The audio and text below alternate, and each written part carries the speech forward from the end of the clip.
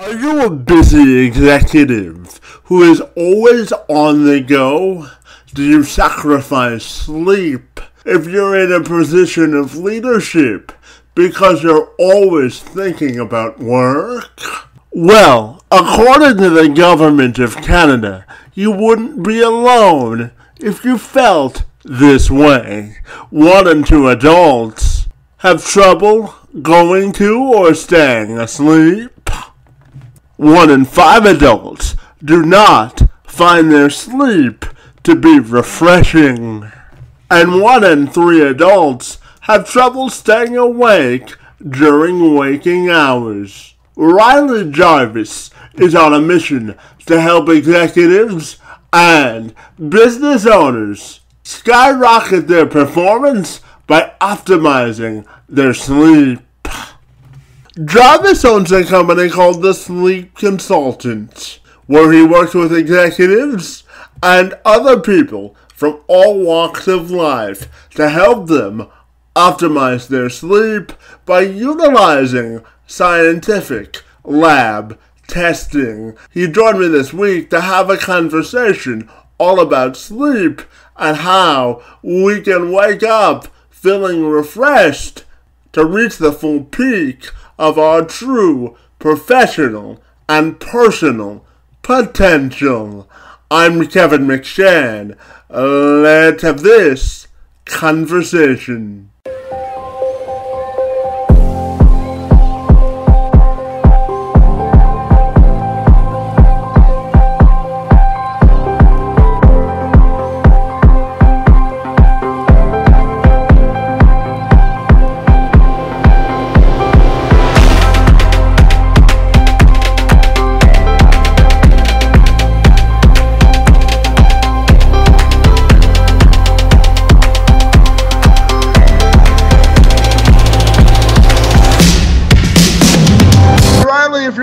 Welcome you to the program, and I'm excited to talk to you all about your business journey. Great to see you this morning, and thank you so very much for being here. My pleasure. So, Riley, I want to know all about what you do for a living. I know that you help people in a variety of ways, but I'm wondering if you can give me a 360-degree view of all the great work that you do. Yeah, definitely. So for a couple of years now, few years, I've been on the whole sleep journey for about 10 years myself. And over the last 3 years, I have an organization called the Sleep Consultant, and we help high performers, including, entrepreneurs, CEOs, executives, to really improve their sleep in order to upgrade their productivity, their performance throughout the day. So when you get better sleep, it leads to a myriad of benefits in your life. So with a lot of our clients, they're able to make an 8-hour workday into a 4-hour workday. They can cut out caffeine. They can just have a lot more mental clarity, acuity, memory. They're just sharper, and they're able to function a lot better throughout the daytime. And we use a lot of different protocols. We have different programs, and we send lab test kits to our clients' houses to see where the biomarkers are off. And we really like to get to the root cause of what the issue is instead of just addressing it on a symptom level. Yeah, absolutely. And I know that the work that you do affects your clients in every aspect of their life in terms of the psychology of every aspect of their life. So I'm wondering if you can dive into that for me this morning. Absolutely. Yeah. So sleep and psychology are huge, and they go hand in hand. And if somebody's not sleeping well and they're not getting the most restful REM sleep, especially, they're not going to be waking up feeling as sharp. A couple different parts of the brain. So one part is the emotional part of our brain, and that's our amygdala and our different emotional processing centers inside of the brain. How that manifests in your waking hours, though, is maybe you're a manager of somebody and you want to be able to effectively manage relationships, and your emotional intelligence, if you're not sleeping as well, you're not going to have the ability to be able to do it as at your most effective state, as well as having mental performance with all of the tasks that you're doing throughout the day. It just goes on and on from there. So that's kind of scratching the surface, if that makes sense. Very cool. And tell me, Riley, where does your individual passion for the work that you do come from, buddy? I'm curious. Yeah. So my journey all started, like I said, 10 years ago. I was having a lot of health issues back in the day, and I was working in finance. That's what I originally went to school for. Turned out I had to drop out of my job. And just, I was accumulating piles of debt because I wasn't able to work, just because my stomach was killing me. I had constant brain fog, constant fatigue. I was bedridden for days at times. Turned out I had Crohn's disease. And so sort of since then, it's kind of been just this, me taking my health into my own hands. That was spending hours of research, studying all this stuff, getting certifications, talking with some of the best doctors in the world. And I was able, through all that, to really fix my own biology to where now doctors say my Crohn's is in 100% remission. And they don't really know why. I've seen multiple specialists, but the important thing is I've really been able to reduce that inflammation inside of my body, primarily through sleep, because once I was able to fix my sleep and get that dialed in, all these other things started to fall into place and alignment. Yeah, well, congratulations on having your Crohn's disease in remission. And anybody who can put up with numbers and math has my respect there, Riley. So congratulations on that, buddy. Thank you so much. Really appreciate that. And I know, Riley, that you don't really believe in the traditional way of staying awake when it comes to drinking coffee and taking sleeping pills to fall asleep. So I'm wondering if you can explain that philosophy for me and why you feel that way.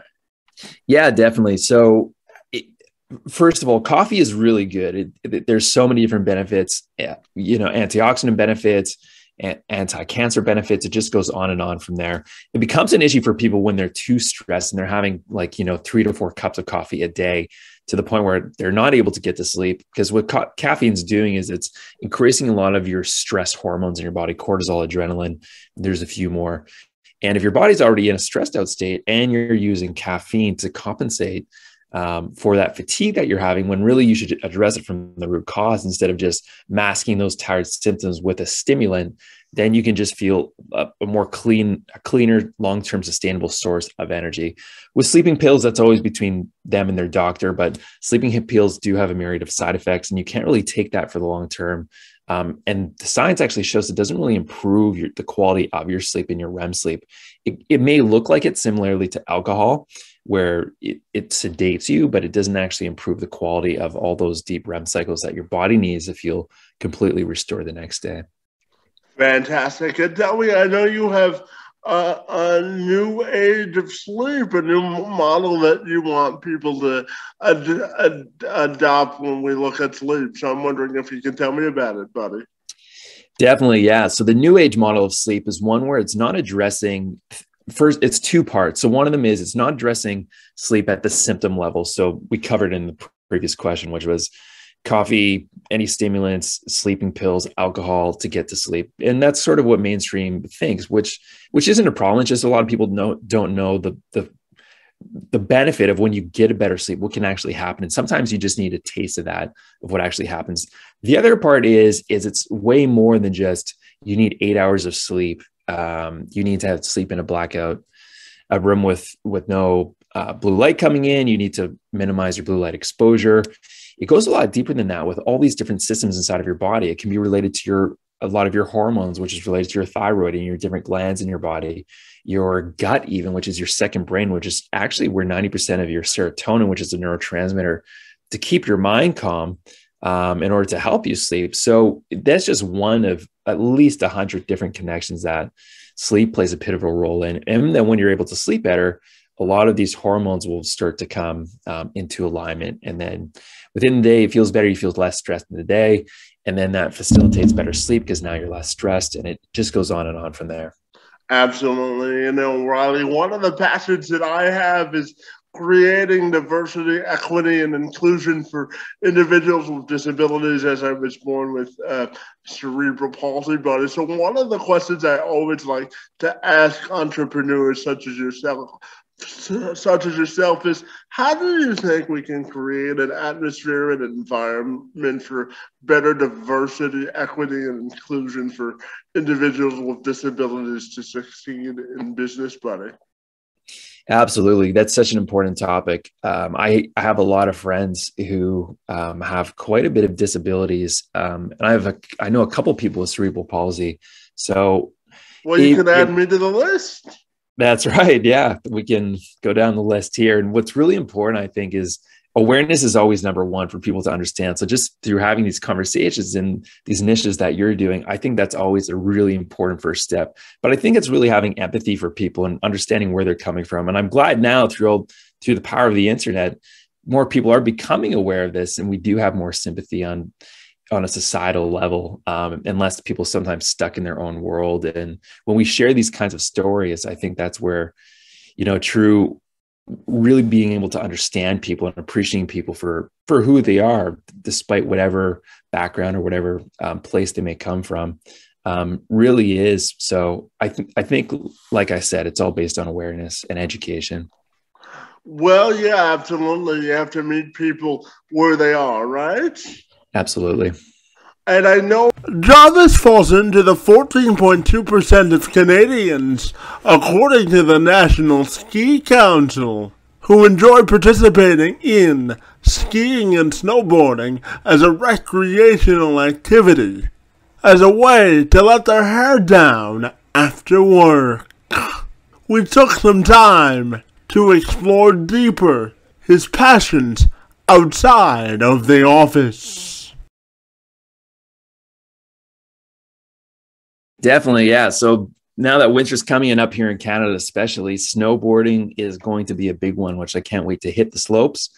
That'll be huge. And then the other thing I do on the side is copywriting. So I write a lot of writing for businesses to help them sell their products. In particular, I have a website called Biotech Copy. I write for biotech companies, and sort of what the goal is, I'm into the sleep. I'm into really being able to hack the human body and the health and everything else that comes with it. And then on the biotech side of things, there's so many new cool innovations that's happening within genetics, being able to live longer, and just everything that a lot of these venture capitalists are coming in towards these huge initiatives. And if you just look at the frontier of what's actually happening right now, it's so fascinating to me. So I can't wait what's going to evolve in sort of, the next 10, 15, 20 years, because technology is just going exponentially faster than the previous, 10, 15 years.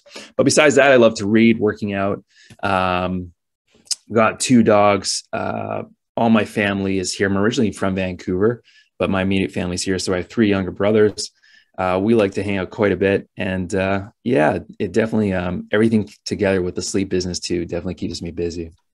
And with Christmas just over 3 weeks away, are you done your Christmas shopping yet, buddy?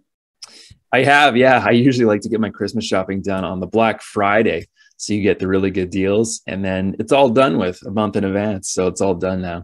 A different kind of adrenaline rush, huh? That's just it. And tell me, Riley, I'm always curious when I talk to Canadians to ask them, in your opinion, buddy, what's the best part about being Canadian? The best part about being Canadian, I think, is that I found is when I've traveled to other countries, everybody just loves Canadians. Like everyone just has open arms for Canadians. But being within Canada, I love the people. I love how it's so multicultural. I love how we're accepting of so many different people who come inside. It's just like we were saying before, you just have to accept people of where their background is, where they're from, where they are.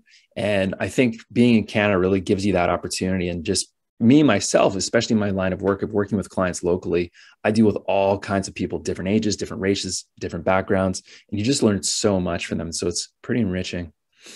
And tell me, Riley, I'm wondering if you have any non-negotiables to happiness. And what I mean by that is there something that you won't compromise in order to achieve your own individual happiness? Yeah, for me, it's always been my morning routine. I will never go a day without doing my ideal morning routine, because without that, my day doesn't start off right, and I can't follow the process of things that I want to do. So that always involves doing a quick to-do list, following that to-do list, just putting things on paper, because once I put it onto paper, I can forget about it. And all I have to do is just execute on those steps, and really making it systematic. So it's really that. Sometimes I'll do intermittent fasting. I get kind of geeky with some things. I have red light therapy, doing sauna, going to the gym, yoga. It's always kind of one of these things. I have like a list of 10 and I'll choose one for that day, whatever feels right. And then I'll I'll execute on it. But morning routine is just so important for me because it really allows you to execute for the rest of the day. And that's what I recommend clients do as well. A lot of people think to sleep better, it's all about the evening routine, but it's actually the morning routine is equally as important because it sets your circadian rhythm and into alignment. So it tells your body when it's time for bedtime too. And it's all related to your hormones and neurotransmitters and everything else. And there's nothing wrong with a little bit of rhythm and routine in your life, huh? Exactly. Hey, Riley, my final question for you is I'm wondering if you've given any thought to how you want your personal or professional legacy to be defined. That's a really good question. My legacy with the whole sleep business, I've designed it and I've planned everything out in the vision for that to be for the rest of my life. And I find that there's not a lot of awareness sort of around it. So I really want to be defined of being able to help people as much as possible, especially in an area of sleep where it's not really understood. People know a lot about exercise and diet and they see the importance of it, but they usually just put sleep aside where they think, you just close your eyes, you open your eyes and you're good to go for the day. But it's so much deeper than that, especially the science is sort of in its infancy stages and they're just showing more and more stuff coming out, which I think is just truly fascinating. So as I continue on this journey myself, I wanted to be able to help so many other people with their health in the same way that I was able to fix myself and my health, even though I was in an extreme circumstance. Most people who weren't in, sort of an extreme state that I was, it's that much easier for them to fix it themselves too. And a lot faster than they can even realize. So yeah, that's my. Yeah, fantastic. And finally, buddy, tell me if people want to get connected with you, what's the best way they can do that? Definitely. They can go to www.thesleepconsultant.com. Inside of there, you can book a free sleep assessment if you like, and you can also download on there a free website sleep questionnaire where you can just answer a series of questions. You can see where the holes are within your sleep, what you're doing well, and exactly what you can do to sleep better starting tonight. Well, I want to thank you for your time, energy, and efforts in the space, buddy, and for joining me this morning and taking some time to engage in conversation with me. It's most appreciated. Thank you so much, Kevin. Really appreciate it.